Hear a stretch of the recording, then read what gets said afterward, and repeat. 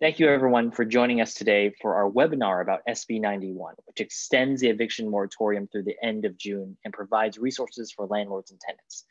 If you've been following the news, the first early urgent action item we took in the state legislature was to protect our tenants and landlords and small landlords. And that took the form of Senate Bill 91. What that does is extends the eviction moratorium, saying you cannot be evicted during the pandemic until June 30th of 2021. And it also passed $2.6 billion in direct rental assistance. I'm pleased to represent the 25th Assembly District, and I have the privilege representing two counties, Alameda and Santa Clara County, as well as the cities of Fremont, Newark, Santa Clara, Milpitas, and San Jose. I'm pleased also to be joined today by San Jose City Councilmember Magdalena Carrasco, Lauren Cardin from the Law Foundation of Silicon Valley, Emily Hislop from Project Sentinel, and David Lowe from Destination Home, who will go more into about how you directly access the rental assistance that the state of California is providing. While we're lucky that California has an eviction moratorium in place, a lot of the back rent that is owed has been piling up for almost over a year. We're about at the year mark of the entire pandemic, and notably so, a lot of Californians are hurting. So that's why we're putting on this webinar today to talk about the emergency rental assistance programs. Our presenters are going to go more into detail about what the program means for you and what assistance is available and how you can access it. So with that though, I'm going to turn it over to Councilmember Carrasco, who's joining us on the road. Hi, Magdalena. Hi there. Hi, thank you so much, Assembly Member. Well, my name is Magdalena Carrasco, and it's such a pleasure to be here and to be able to co-host this very important session. Over the last several months, actually, especially during the pandemic, one of our biggest goals has been to make sure to protect our residents. This has been such a difficult time for our folks. We've never seen anything like what we're experiencing during the pandemic. And of course, when we got into office, at least when I got into office, I never in my life imagined that we'd be dealing with one of the worst health crises of our time, and making sure that people are safe, making sure that people feel secure, making sure that people are not in fear of losing their home or worse yet, that their children are in danger of being out on the street is one of the biggest goals that we have. And my team has been working, day and night to make sure that happens. So it's truly my pleasure to be here and to be able to get the resources out there to folks who truly, truly need it.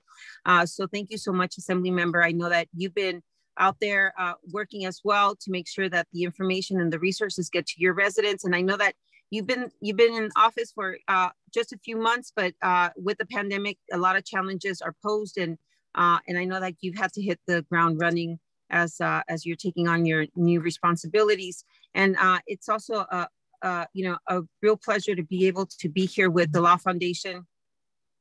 And I don't know if I just lost a signal or not. No, you're still here. You're still here. Yeah, to be there with the Law Foundation of Silicon Valley, Project Sentinel.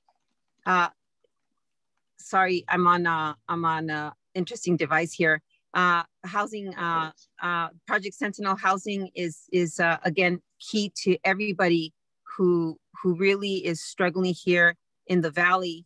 And hopefully our residents who are listening have many questions for us, and the right people are at the table to answer those questions and be able to provide the resources necessary. My team is also on the line. And of course, we're always available here for whatever people need, whether it's housing insecurities or food insecurities. Truly, we're available to whatever other issues come up. So what I want to make sure that people understand is that regardless of whether we're here for over the next hour or not, we're here available to you. We want to make sure that people truly understand that. And regardless of what the issue is, especially during a pandemic, this is a very unusual time for everybody. Zoom is not the only way that you can get a hold of us. I want to make sure that people understand you can get a hold of us anytime and for any other reason. Make sure that you feel comfortable to reach out to us. Thank you.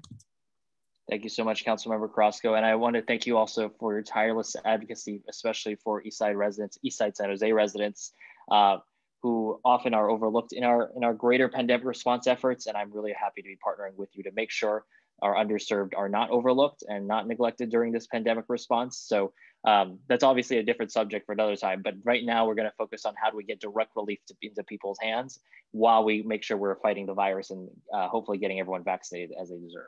So also just a bit of housekeeping. If you have questions during this webinar process, you can put it in the Zoom, or you could do it on Facebook, wherever you're watching it right now. Our staff will be looking for questions and we'll be answering them at the end for our panelists as much as possible. So you can use a Q&A function. You could comment on Facebook, whichever happens. I'll send a reminder when we go into Q&A mode, but just so you know, if you have any questions up front, you can always put it in the chats. So with that, I am going to be introducing our panel from our wonderful guests. As I mentioned, we're going to have Lauren Cardin from the Law Foundation of Silicon Valley, Emily Hislop from Project Sentinel, and David Lowe from Destination Home. So let's welcome them to the Zoom stage. Hello, thank you for having me, Assemblymember Lee, and thank you, Councilmember Carrasco, for the opening remarks. My name is Lauren Cardin. I'm a supervising attorney for the Law Foundation of Silicon Valley in our housing program. We can go to the next slides. Yes. So the Law Foundation, we're a nonprofit legal aid organization. We provide free legal advice and representation on housing issues to low-income tenants in Santa Clara County. And to access our services, you can call us on our phone intake line or fill out our online intake form.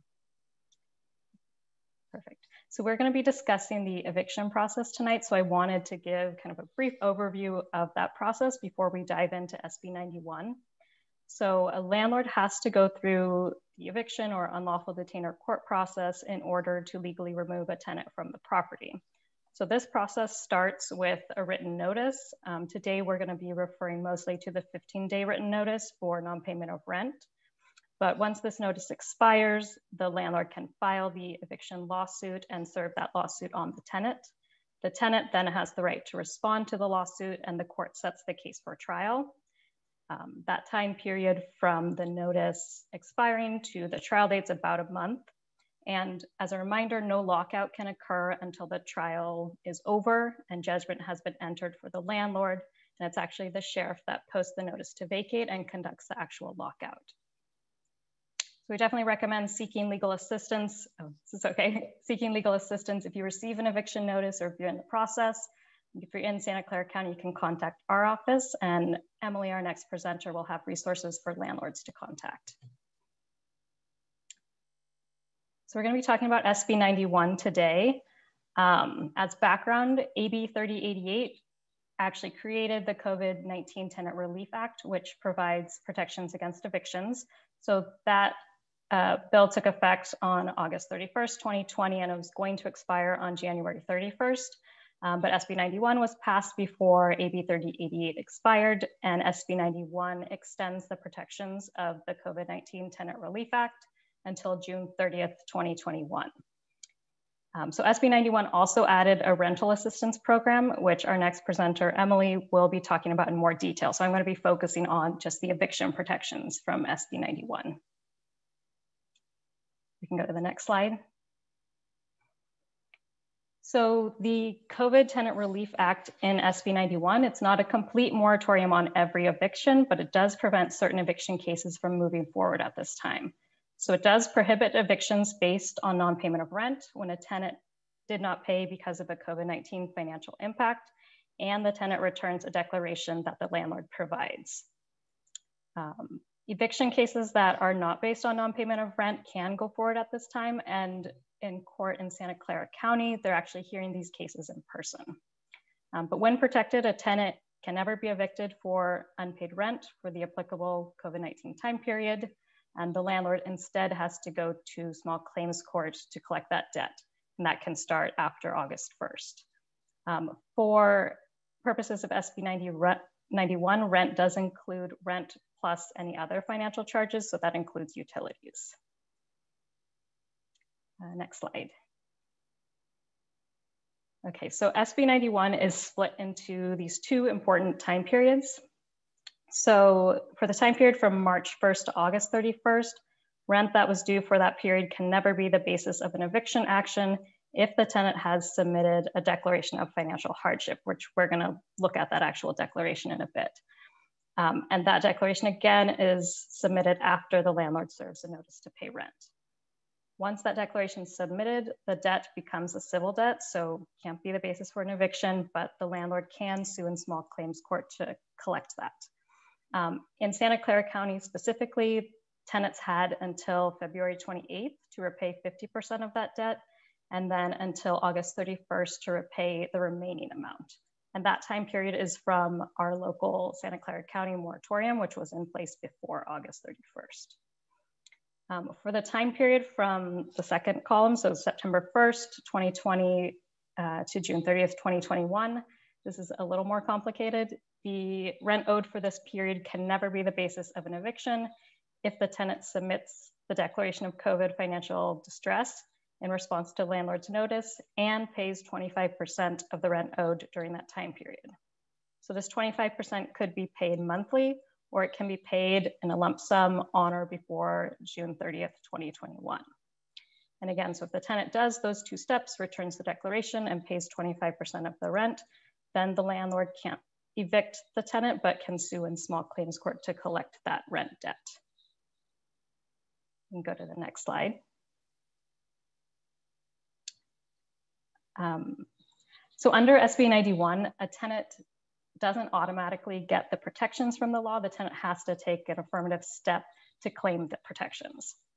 For landlords, SB 91 requires them to now send a 15-day notice. That used to be a 3-day notice for non-payment of rent. It's now 15-day notice.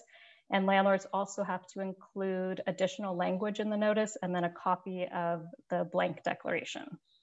But aside from this, a landlord can essentially move forward through the eviction process that we talked about a couple slides ago as normal, as long as they've changed this noticing. For tenants, when they receive the notice to pay rent, they again must prove that they've been impacted by COVID by signing that blank declaration provided to them, and they're signing under penalty of perjury, and then they return that declaration to their landlord. That declaration again must be returned within that 15-day period, which will be like in prominent letters on the top of the notice of what that period is. Another note, so the law, so SB 91 does state that landlords can't require tenants to provide additional proof of COVID impact. The declaration is enough.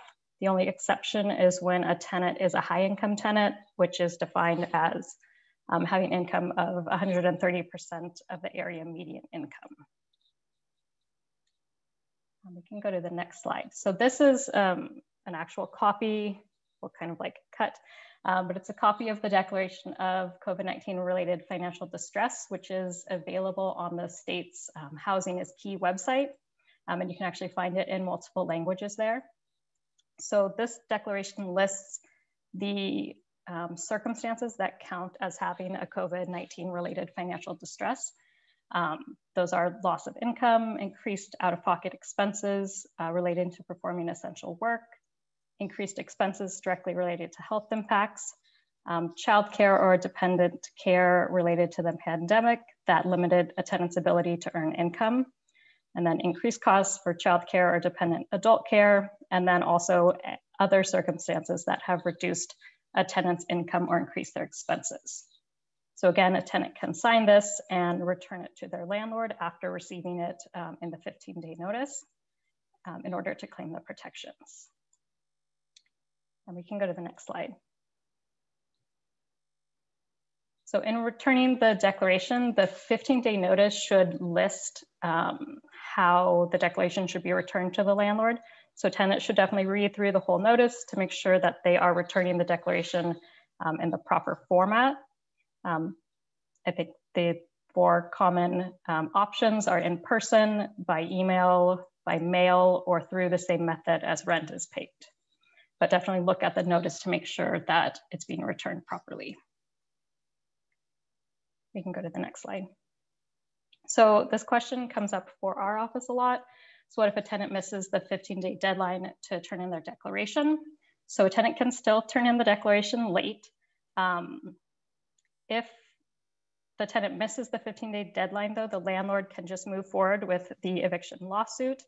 And then the tenant would have to file the declaration within 5 court days of being served with that lawsuit. So this is the same time frame that a tenant has to answer or file a response to the eviction lawsuit. So kind of both documents could be filed at the same time. And once that declaration is filed in court, the court actually has the duty to schedule a hearing to decide if the tenant had a good reason for not submitting the declaration within those 15 days from the notice. We can go to the next slide. So SB 91, in addition to the COVID-19 Tenant Relief Act, also added some other protections for tenants. The 3 on this slide are new, so they were not included in AB 3088. So under SB 91, a landlord cannot charge or try to collect late fees for COVID-19 rental debt if the tenant has provided the declaration. Landlord also cannot increase fees or charge for services that used to be free if the tenant has returned that declaration. And then the third one, a landlord cannot use the alleged COVID rental debt as a negative factor when looking at rental applications for prospective tenants. And landlord cannot refuse to rent to someone because they hold a COVID-19 rental debt. We can go to the next one. Oh, perfect. Okay, so these protections, the just cause protections, were actually from AB 3088, and SB 91 extended this temporary protection, but currently the just cause protections from the Tenant Protection Act are extended to all tenants until July 1st. So this just means that a landlord's notice to terminate the tenancy has to include a specific reason that the tenant's being terminated. So those reasons could be due to the tenant doing something bad, like not paying rent or creating a nuisance or having a lease violation, or it could be for no fault of the tenant, which is like owner move-in or removal of the property from the rental market. And for certain lease violations, the landlord does have to give time for the tenant to fix the issue before moving to eviction. And my last slide is next. So before I pass it off to the next presenter, I just wanted to remind everyone that actually the CDC order on evictions is still in effect also. This order puts a pause on eviction cases until the order expires, which is currently March 31st, though it could get extended. Like SB 91, it is a declaration-based protection. So there's a specific CDC declaration that's available on our website and also the CDC website. In general, our state protections under SB 91 are more protective, but there may be certain circumstances where the CDC order could help you if you're a tenant. So definitely reach out for legal assistance if you think it might apply to your situation. Okay, thank you so much. Thank you so much, Lauren. Now we will hear from Emily from Project Sentinel. Thank you, Assemblymember Lee, and thank you, Councilmember Carrasco, for inviting us to be on this panel and realize it's a lot of information. For those of you who aren't aware, Project Sentinel is a nonprofit housing services agency. We serve much of the South Bay. We do neutral tenant landlord counseling, education, and dispute resolution. We also have a couple other divisions, fair housing and education and complaint investigation, as well as HUD certified housing counseling for first-time home buyers, reverse mortgages, foreclosure, a variety of mortgage issues. Next slide.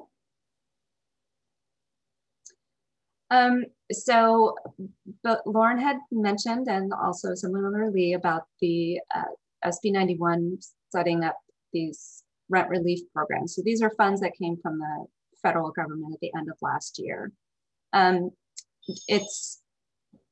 Before we get into the details, because we're talking about 2 different counties, I thought I'd go over who would qualify for these funds and what exactly is covered. So who qualifies for the rent relief assistance are impacted tenant households, meaning tenant households that have been financially impacted by COVID-19 as a reason for not being able to pay full rent.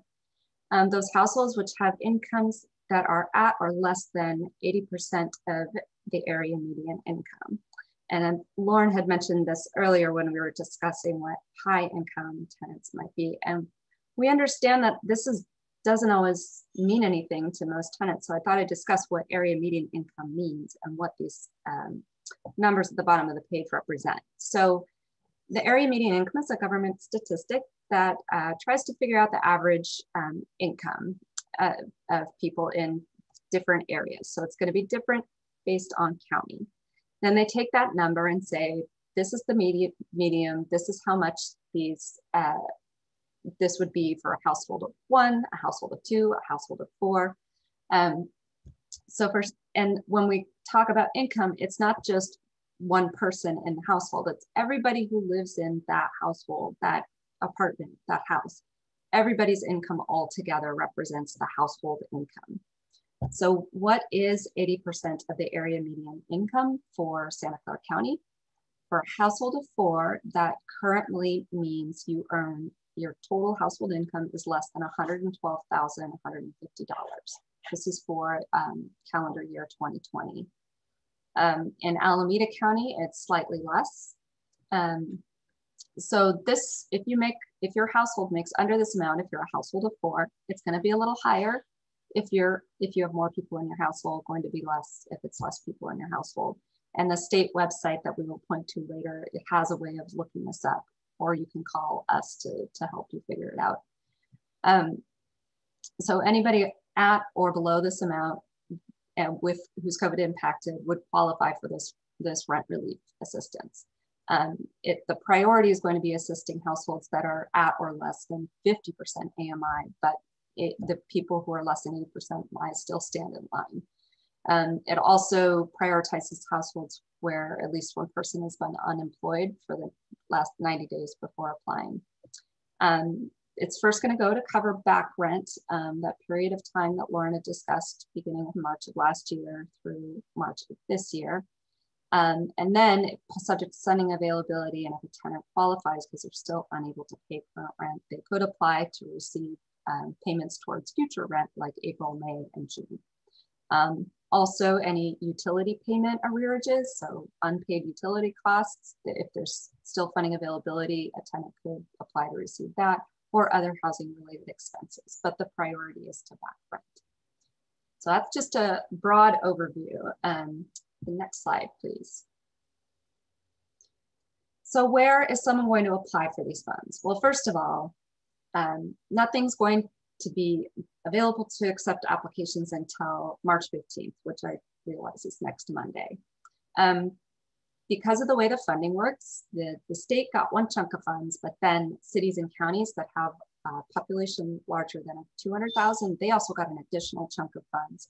And there were different ways that these cities and counties could choose to administer their funds.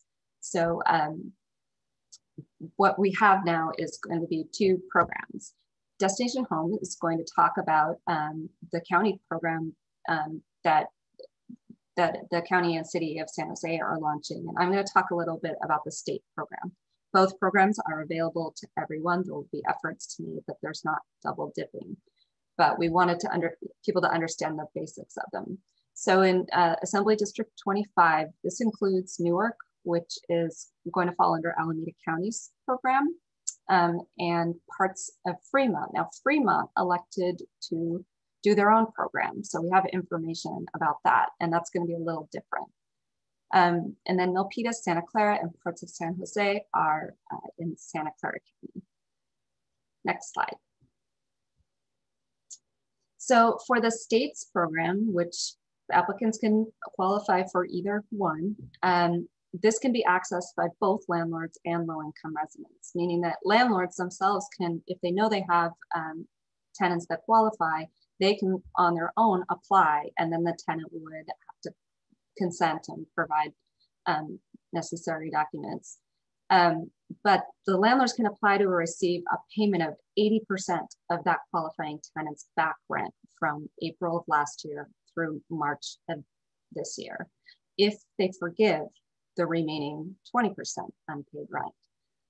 This is of great benefit to landlords who may not know how long it's going to take their tenants to repay. So this is a way they can get one payment of a large portion of that unpaid rent. I just learned today with the state's implementer that a tenant can, if the tenant applies through the state program and puts in their landlord information, the landlord will be made aware of this 80% option. So the landlord doesn't have to be the one applying to do that 80% option. So if the landlord, for whatever reason, does not want to participate in take that 80% option, the qualifying tenant can still apply to receive rent relief valued at 25% of the unpaid rent. So we talked about back rent. This program, subject to funding availability, will also be available to qualifying tenants to apply to receive 25% of future rent if they're still having trouble making their payments. And this 25% would ensure the eviction protections that Lauren had talked about earlier. Though everybody who's 80% or under of AMI would qualify, the priority again is going to be the households that are less than 50%. And then David Lowe from Destination Home is going to talk about the county's program, which is targeted for 30% or less, but they cover some more than this program. Next slide. So I realize all of this is very confusing. We are just learning the details. A program of this size, of funding of this size and this kind of effort has never happened in our history. So we don't have all the specific information about where to apply, but we can tell you where to go to find out and to learn more as we move forward. So for the city of Fremont, they just announced today their own rental assistance program. So this is, tenants can apply to receive up to 12 months of back and forward rent, which would be paid directly to the landlord. And I believe it covers all of it, not just 80%, but all of it. This program is going to launch on April 1st. This link here will take you to their flyer, and you can fill out the form at the link fremont.gov/rental assistance list to receive an email when the application is available. Residents of Newark, I am including Newark's page where that information should be once they have information from the county about how the funds will be administered. Oh, we don't have, so before on this slide, we can give it later. Project Sentinel provides tenant landlord counseling and mediation services on behalf of the city of Fremont for free to landlords and tenants in Fremont. If you go to our website, housing.org, or the number that's on the site, you can talk to our Fremont case manager. To get tenant landlord counseling or mediation services in Newark, you would contact Echo Housing, and their number is right there. Next slide. So that was an overview of the rent relief system, rent relief assistance programs. I wanted to point out some other additional resources that might be available to constituents. Milpitas we have tenant and landlord counseling and mediation services. Milpitas also has a rent relief program that does not require being COVID impacted. So we put the link to that program. So some people are unable to pay rent, but it may have nothing to do with COVID. Also, Project Sentinel, together with the city of Milpitas, launched a pilot program, which we call the Village Approach, using our mortgage services and our landlord tenant counseling and some grant money. We try to work with COVID impacted tenants of small landlords who may be struggling to make their mortgage payments to find a multi-pronged solution that could involve working with their lender for modification, a small grant money to cover some of the back rent. So if you are a COVID impacted tenant of a small landlord, just meaning a smaller building, and you think the landlord's struggling, please, or if you're a struggling landlord, please contact us. And this is for the city of Milpitas, because you might get some unique service available to you. City of Santa Clara, this is the number for our Santa Clara case manager for tenant and landlord counseling and mediation. And for all areas, our HUD housing counseling, mortgage counselors are available. And AB 3088, the first state law, set forth some relief for what are called small landlords. That would be a landlord that has 4 or fewer buildings with 4 or fewer units each. So they're entitled to some forbearance provisions, but we may be able to coach landlords on how to work with their lenders to either extend the forbearance period or possible mortgage modification. Next slide, please. I think that was it. So this is the website that we've all mentioned, and over the weekend, the COVID rent relief button became active, and this is where tenants and landlords can find what organizations, how they can apply. They can apply online. There's a lot of really good information on this website. The declaration that Lauren mentioned is found here in multiple languages. There's the AMI calculator that will take you to the document so you can figure out if you're within the threshold. And also under publications, there's a really handy landlord-tenant rights and responsibilities guide, which was updated recently. And just questions about security deposits or other rental issues, you might be able to find the answer there or to contact us. So I'm going to pass it. So this is what happens right now when you click on the COVID-19 rent relief button. As you can see, it says application coming soon, but this is supposed to go live on Monday. So, but this will give you information about what kind of information you might need to provide in that application and documentation. So I'm going to pass it over to Chad to talk about the City of San Jose and County of Santa Clara's rent relief program. Thank you so much, Emily. Now we'll go over to David Lowe from the Destination Home. Great, thank you, Assemblymember Lee, and thank you, Councilmember Carrasco, for your comments earlier. Everybody, David Lowe, I'm with Destination Home. We're a public-private partnership that's working to end homelessness here in Santa Clara County. And so for the past 3.5 years, we've been helping administer a homelessness prevention system, which is a program that helps provide rental assistance and other support to families, individuals who may be at the brink of losing their housing and ending up homeless. And so really, we've been very active for the past 12 months of trying to ramp up that system because we know there are a lot more people struggling since the pandemic started. And so I want to talk a little bit about some of the approaches we're taking here and another opportunity for rent assistance that'll be available in the weeks ahead. So you already heard from Emily, did a great job talking about the statewide program, which is going to be a great resource for a lot of folks. But one thing that we've been doing here at Destination Home is working with our partners at the County of Santa Clara, City of San Jose, Sacred Heart Community Service to figure out how we want to deploy some additional funding that the city and county are getting directly. And what we decided collectively as we worked on this is that we really want to deploy what we're calling a hybrid approach here in Santa Clara County. And what it really means is we're going to have a couple of programs working side by side to meet the need in our community. So the first one is the state program you already heard it from Emily about, which would be a great resource, particularly for landlords to apply directly and other low-income tenants to be able to get the assistance they need. But what we're going to do at Destination Home, and this is through the homelessness prevention system, is run a parallel program that's really focused on the needs of our lowest income residents. And this is something that we've seen has been really important since the pandemic started. There's a lot of need out there, but it's the people who are making very little or nothing right now who are struggling the most, suffering the greatest impacts. And for those folks, we need to take a little bit different approach to make sure they get the assistance they need.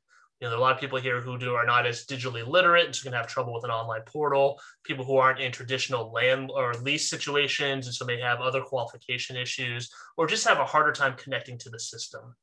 And so that's why we wanted to run this parallel program, which I'm going to talk a second about, alongside the statewide program. So other people at that lowest income bracket have another way of getting help.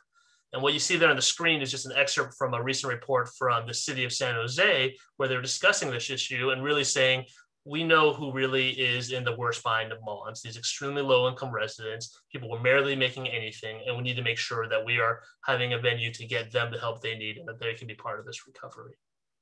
So if you go to the next slide, I'll talk a little bit about what the plans are for that. And, you know, with the caveat too, that we are still developing this, utilizing federal funding is very complicated and we want to make sure it's rolled out correctly. But what we're going to do is through this homelessness prevention system, deploy another tens of millions of dollars in rental assistance to go side by side with the state program. And our local program is going to really focus on the lowest income folks. And these are people who fall in the extremely low income category or people who make less than 30% of the average income that Emily described before. For reference, that's about $47,000 for a family of 4. With this program, we're going to make sure that the payment and assistance we'll be able to provide won't penalize someone if they don't have a landlord who's not cooperative or who they can't get in touch with. A big focus on making sure our processes are simplified and that we're removing barriers for people to access this funding. And in addition, because we as a nonprofit organization have been fundraising some for COVID relief, we'll have some other private dollars we can supplement with this to make sure we're solving problems for people who may not be eligible because of a technicality or may need a different kind of help. And so most importantly, how to get this assistance, we are going to leverage the existing homelessness prevention system. We have 15 permanent partners who we work with all the way up from Mountain View down to Gilroy. And since the pandemic started, we've added another several dozen partners to help people get the word out, help people fill out applications and provide assistance. And so we'll have several dozens of partners out here. We're spreading the word as well as being able to help people apply for those funds.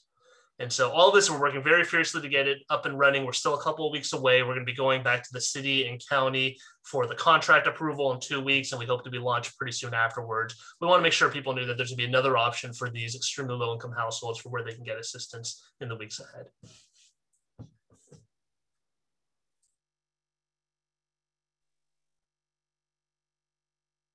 Great. Thank you so much to all our panelists on here for having a really deep, in-depth look at SB 91 and the resources and how to access them.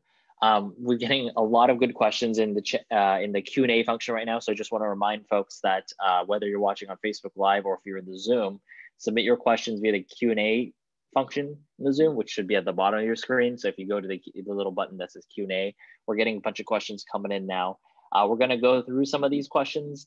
And certainly, if your question is not answered today, does not mean that you cannot contact us and we'll get you more answers as we go. I am noticing there are some very case-specific questions, so they might be better worked out with these organizations or with our offices. I definitely encourage you all to reach out to us, especially if you have specific cases and things that are ongoing. I don't know the level of comfortability with some people if I air out your complete situation online, but I am grateful some people are sharing it.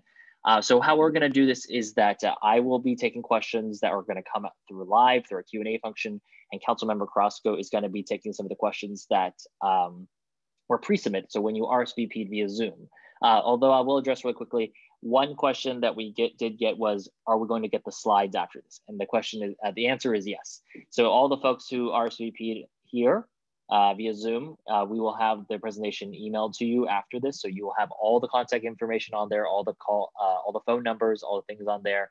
If we go back to that slide, there we go. You'll have all the contact information on there and all the things to contact folks with. So how about I'll kick it off with one of the questions we got in the Q&A, and I see more of them are coming in. And then we'll go to Councilmember Carrasco and she'll ask one of the questions I pre-submitted. I think this is a good question. Is that, do you recommend that all tenants thinking they may need financial support but are not sure, just fill out a declaration just in case they will need them in the future? And this goes for anyone in our panel who feels best to answer this. I'll clarify one thing. So the declaration, the COVID-19 declaration of financial distress, so you fill that out if you've had a COVID-related financial impact. That's not, that form is not directly related to whether you'll be able to get the financial assistance. It's kind of like two separate forms you may have to fill out in order to get the protections and then the rental assistance. And if you wanted to access the rental assistance, where would you go for that one?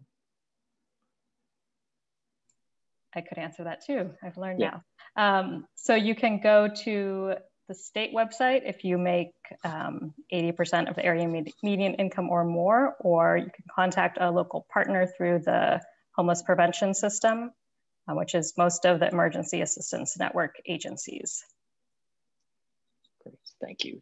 Do any of our other partners want to chime in on that or move on to the next question? No? All right. All right, Councilmember Carrasco, you got our next one? Which one was the question that you wanted to ask? Go ahead. How about this? I'll fish out another one on our Q&A while we're figuring this out. So this is, I think, also There's a lot of good questions. There's a lot more coming in after I ask it, which is awesome. So this is a good one. This one comes from Wade. What assistance is available to landlords who have tenants with past due rent balances? In my case, my tenants moved out in November 2020, owing over $24,000 in past due rent, and then declared bankruptcy. According to their attorney, I'm prohibited from even contacting them regarding any past due amounts due to the bankruptcy. So what avenues would Wade have? My understanding is that the rent relief is for tenants who are currently residing. Just because I know a little bit about bankruptcy law, Wade should absolutely file a proof of claim with the bankruptcy court.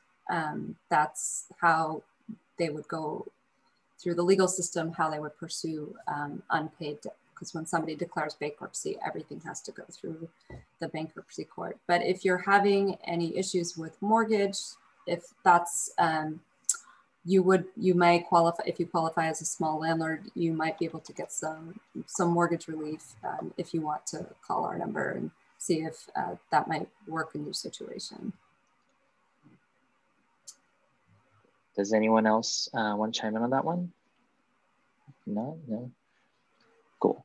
Checking your heads works too, because I'll just check the video feed. All right, this is a good clarifying question, I think.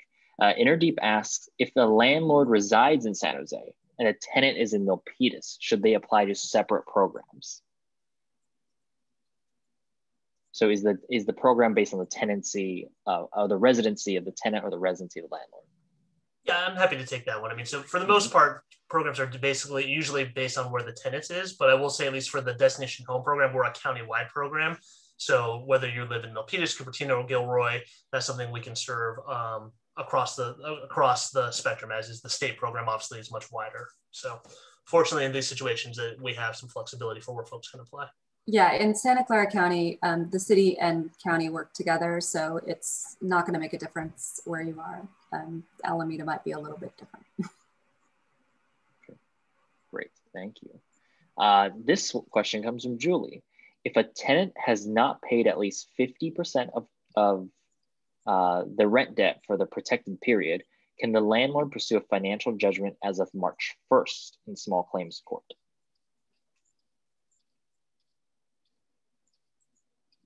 So my understanding is the landlord would have to wait until August 1st of 2021 to bring, even though the rent was due in Santa Clara, the rent was due on February 28th. I still believe that lawsuit can't be filed until August 1st.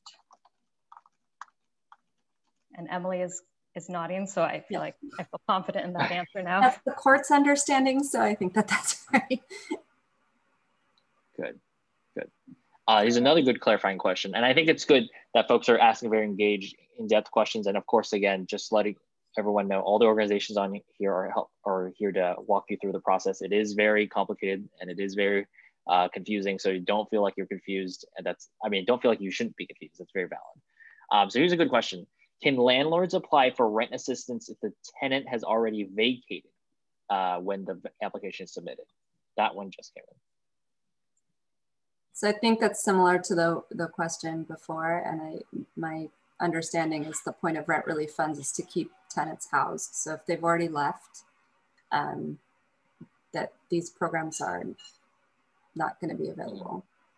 Mm-hmm. Okay, good clarifying. And anybody can correct me if I'm wrong. Yes. So I can't speak to the state program, but I do know for our program in Santa Clara County, the homeless prevention system, we actually work with a tenant. So a tenant can seek assistance even if they've moved houses, but I know that, or homes, but I know that's a little different than the landlord situation. Great. JUN asked, and I can answer this real quickly, is this only for residential housing and not business tenants? That's correct. This program is only for residential tenancy. For commercial tenancy, the governor just enacted an executive order that also extends it or does a similar pause to it. We will be sending out more information about that too. And because that just came, I think, Friday or Thursday. That's also a similar pause on commercial evictions.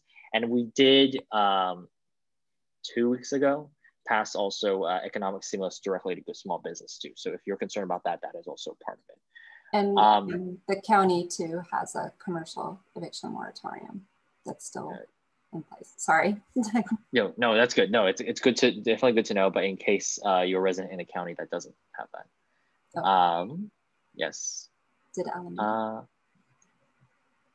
This is from Anthony. Can a tenant be evicted if they break the contract? But I assume not for simply not paying. Yes, so if there was a different lease violation other than non-payment of rent, even if the tenant had a COVID impact, that eviction could go forward because a lease violation is considered a valid just cause reason for an eviction. I should also say this is in Santa Clara County. I believe Alameda County has stronger protections for tenants. I don't think very few cases are going forward in Alameda County right now. Absolutely. All right, Councilmember Carrasco, you've got some pre-submitted questions for us. Let's well, a lot. Thank you, Assemblymember. And so along with that eviction question, there is someone, John from San Jose, who's asking, is the landlord still able to evict during the pandemic? And if so, how many days do they allow you to have to move out? So that is dependent on kind of the type of housing and also the just cause reason. So it could vary. I mean, it can be like 3 days to 90 days. And so could you add just a little more clarification on the variance? What would be the difference between those 3 days and 90 days? Yeah, so if a tenant lives in subsidized housing, it's usually a longer, or those programs have specific rules about the length of the notice. If it's I'm just speaking in very general terms. So usually if it's a no fault reason, so like owner move-in, like the tenant didn't do anything bad, the owner just wants to move into the unit or is taking the unit off the rental market, that will usually require a 60-day notice. Similarly, if a tenant has lived in a unit for longer than a year, they're required to get 60-day notice for termination. If there's an extreme nuisance issue, that could be a 3-day notice. So it does depend on kind of what the alleged or the reason for the termination and then type of housing and length of time. So there's a lot of factors that could go into what type of notice is needed. What kind of grant money?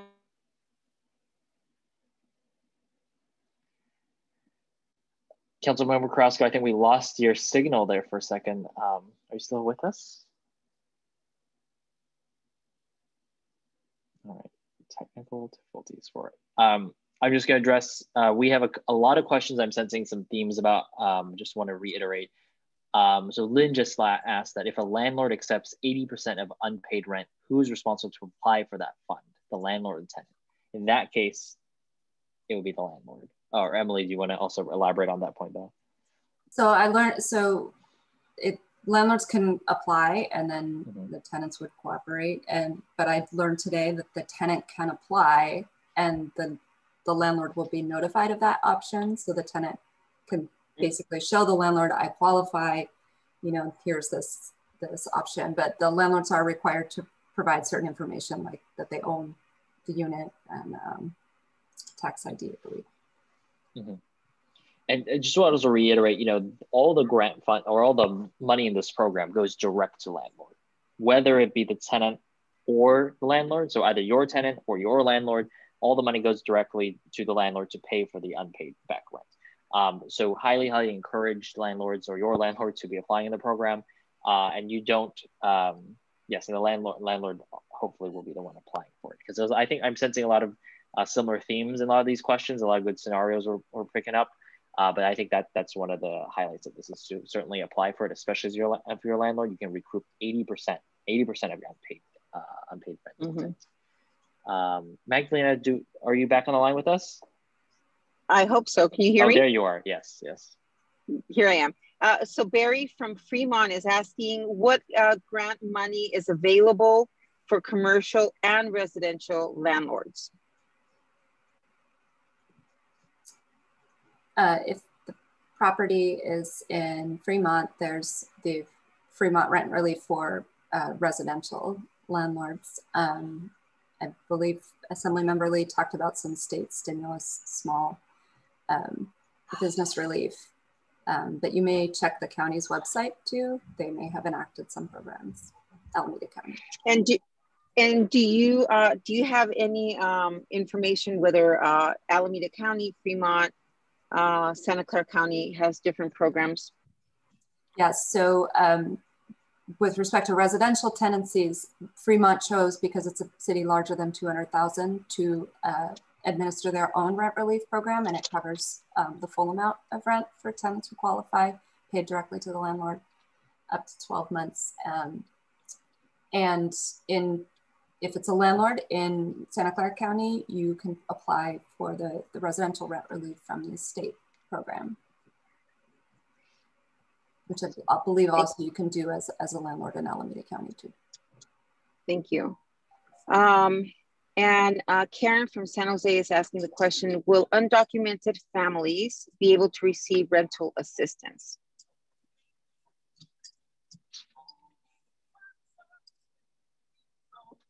Sure, yeah, and from our Santa Clara homelessness prevention system, absolutely. You know, and we do not ask about undocumented status, and that won't be a barrier. And Emily, please correct me if I'm wrong. I believe that is also the case for the state program. I believe so, but there's other organizations that Catholic Charities, I think, that don't have those funding restrictions. Thank you for that. Yes, thank you. I think there's a similar question that we had come in, similar to that one. So obviously the program is AMI based, area median income based on your income. So is there any restriction to documentation to prove your income? Say, what if people are paid by cash? I think one of the big concerns is for people who, of course, are having to prove their immigration status, and of course, my office is getting a lot of those questions, and people who are living in the shadows of our society are always very concerned about whether or not they can apply, whether or not they're going to qualify, whether or not ICE is going to be involved in one way or the other, or the information is going to be shared. Can you provide some sort of reassurance? Yeah, absolutely. For the Santa Clara County homelessness prevention system, where we do not ask about documented status, we do not ask about your undocumented status or for any documentation related to that. And particularly when it comes to proving income, we do know there are a lot of people who are paid in cash or may not have traditional forms. So we are flexible. There are other ways that we can get a self-certification or alternate forms for documenting that income loss. So I don't know, Emily, if you want to add anything for how the state programs operate, for at least those who are coming through the homelessness prevention system, we try to assuage those concerns as much as we can. I don't have all the details of the state program. I do know that Fremont had for their program, has a pretty detailed, like if you're a gig worker, like what types of things, they try to give a lot of options for how people might show their income. Thank you. And again, no cooperation with ICE. That's, I believe, prohibited by state law. Thank you. Right. Thank you, Assemblymember. Of course, and thank you, Council Member, for highlighting that concern. Obviously, there's a lot of consternation amongst our communities, immigrant communities, but luckily this is a state program, so we don't have to dot too many I's with the federal government. So at least there's not even that hint of it. This is an interesting question because we did talk about utilities. Utilities is factored into this. And this was actually an issue area we brought up in the legislature, talking about how does the utilities piece actually work, and we had to have some debate about this too. But we have a question from Reverend Deacon Kathleen Crow.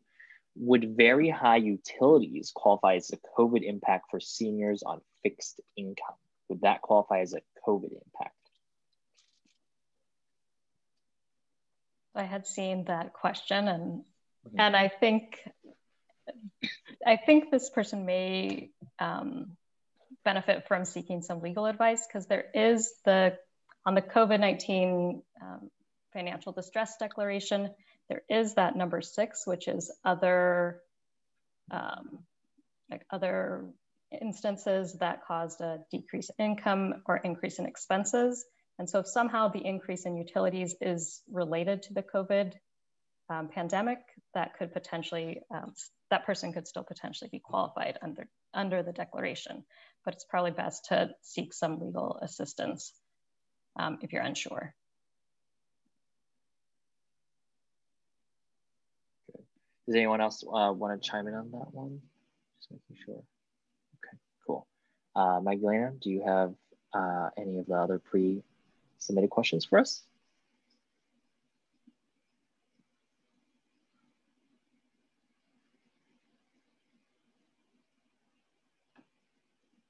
Okay, we might be having some internet issues again, but just so I remind folks, still taking questions. There's still a lot coming in. The other questions have already been answered. Thank you. Okay, good, thank you.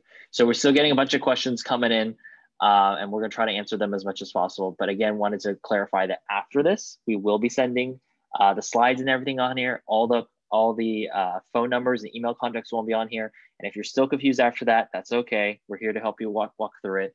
Call our offices. We'll help you walk through the situation. So that will be important. Trying to not do one that's too issue area specific. Again, want to emphasize that if you have very specific situation, especially ongoing one, definitely seek us out for help. Can you clarify on the tenant? This is a question that's coming in from Link. Can you clarify on the tenant income requirement? Is that based on pre-COVID annual income, during the period of owed rent, or current income? So what income documentations are needed for these applications? So again, it's about, is it pre-COVID income or is it during COVID income? My understanding, it's based on calendar 2020, but maybe David Lowe, you could correct me. Yeah, I'm not 100% sure about the state program, but I think that does sound correct. I do know for our local program, we're gonna be looking at what your income is now, because we know a lot of people's situation has changed.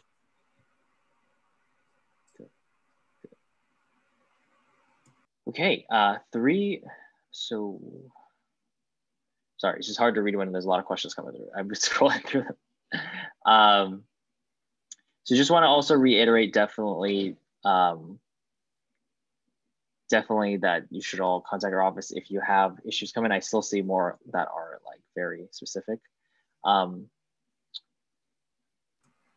can answer one that was kind of general, or I just want to address this. Yeah. If a landlord doesn't, the question was, what if a tenant applies for the 80% assistance but the landlord doesn't approve? Is the landlord required to comply in this case? So they're not required to comply, but this will severely limit what they could try to collect through a court action. So the part of SB 91 added some pretty specific requirements that landlords have to prove that they cooperated with, if the tenant, they have to first say if the tenant would have qualified for rent relief, that they cooperated, or that they tried to apply on behalf of the tenant. So if they don't elect to take any of the rent relief, they're not going to be able to collect the full amount through a court action. One piece. All right. Well, let's do. If there's any last questions, please submit them in the Q&A function or on Facebook if you're watching that one. But again, definitely want to iterate that people should contact us. Another thing I've seen a theme about the split, and perhaps unfairness they're pointing out, but the 80%, 20% split. And I understand there's people who are frustrated that's only 80%. Look, if I had my way in the negotiations, it would have been 100%. When everyone who applies gets 100% of their rent debt paid back. But apparently some folks did not agree with that in the legislature. But your member, assembly, me right here, I agreed. I want to do 100%, but they did not agree with the full amount. So this is a program that's still going to be evolving, and we're going to be monitoring the state legislature as money starts going out this month. We will be doing monthly monitoring checks, basically a metricing of how the program is. And by no means is the conversation about rent debt in California whether it's owed by a tenant or you need it as a landlord, is not over, because the moratorium expires in June. Hopefully the pandemic will be over by June, but this is something we're still committed to working on, and it's still going to be an ongoing conversation. So definitely appreciate everyone's engagement on this. There's one more question. I think this was a good one. If I'm a tenant, do I need to wait to get the rental assistance before I move? I'm planning to move within this month. I filed out the declaration form, but the landlord wants me to get the assistance. So do they have to wait before they move?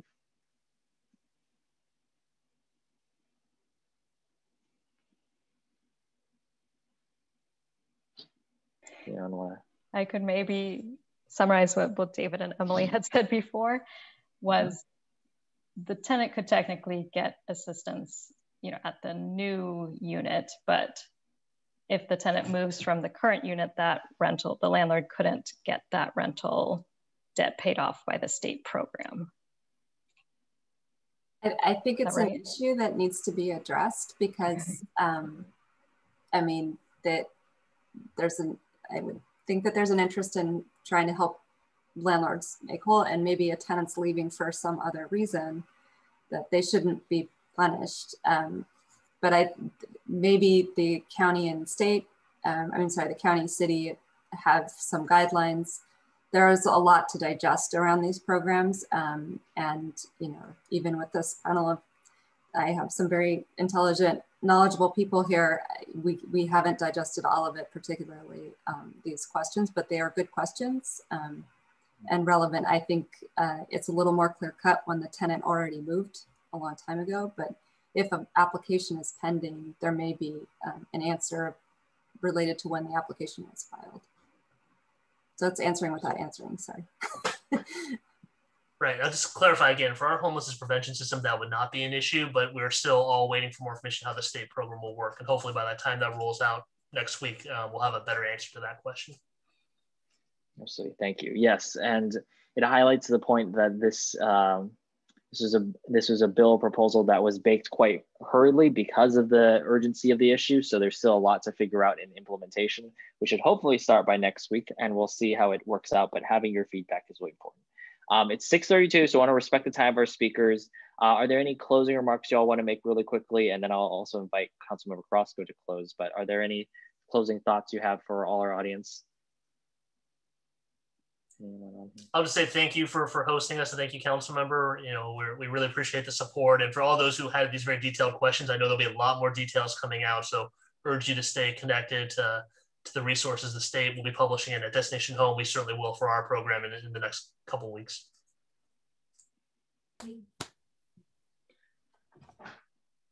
Emily, Lauren, just want to offer it to you if you, okay.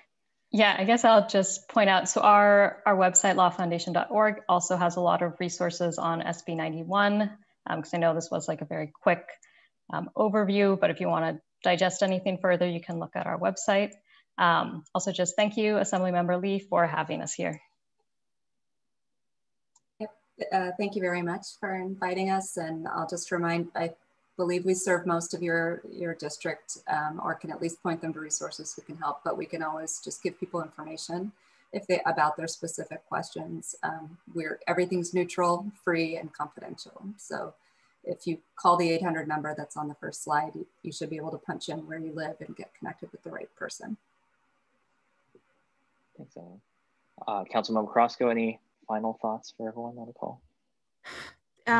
Thank you so much. As you can see, even when there is some support, it's still a complicated issue, and it's complicated for both the tenant and the landlord. And my hope is that at least in this last hour, there's been some clarification over a very complicated issue. And the phone numbers and the resources are right up there on the screen. And for those who still have questions, please make sure that you use those numbers that are right there on your screen, and you reach out to folks who can truly help you and support you. Again, this has been such a difficult time for everybody. reach out, get the support and get the resources that you need. Make sure that you don't leave without getting your questions resolved. But more importantly, know that we're all in this together. We really are. Our job is not to bankrupt landlords. It's not to leave you without answers. It really is to support everyone that needs help at this very difficult time. And my team is on here as well. Please reach out to us. I know that Assemblymember Lee is having his team as well, working very hard to make sure that all of his residents are also taken care of. And his residents are not just the ones that are here in the Bay Area, but it's every Californian. So it's really important to make sure that your representative is doing all that they can for you. So thank you, Assemblymember Lee, for including me in this town hall. It's one of the most important issues of our time during COVID, making sure that people are safe and they're housed and their families remain in a safe environment. So thank you again. And thank you all, by the way, for being here at the town hall, making sure that everybody gets the information that they need. Yeah, well, thank you so much, Councilmember. Thank you to our special guests who are gonna be great at navigating through this, this period and getting you the relief that you need. So please do call those phone numbers on your screen. Just closing thoughts on my end is, yes, we are going to send you the slides at the very end of this so you have all the resources at your disposal. It is a complicated topic, just as Councilmember talked about, and you know, definitely you don't want to get it wrong, as one person talked about. There's a lot of great resources out there for you to contact. If you're having trouble accessing them in the coming weeks, definitely feel free to reach out.